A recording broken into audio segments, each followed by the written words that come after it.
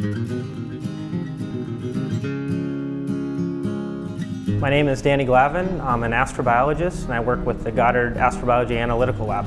My primary area of study is organic geochemistry, and specifically what we're looking at is the organic composition of asteroids, comets, and their fragments, meteorites, interplanetary dust particles, things that could deliver the basic building blocks of life to the early Earth.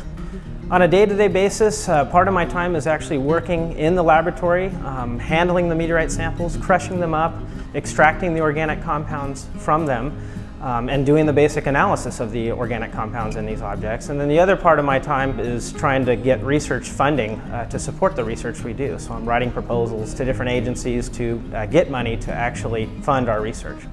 The team here in the Goddard Astrobiology Analytical Lab is simply the best team I've ever worked for. I mean, everybody here is here because they want to be here. They're excited about the science. They're enthusiastic when they come in on a Monday morning.